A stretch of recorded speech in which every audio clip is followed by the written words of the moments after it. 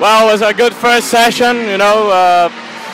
Was more about dealing with the traffic right now because we gotta get used to that with the race.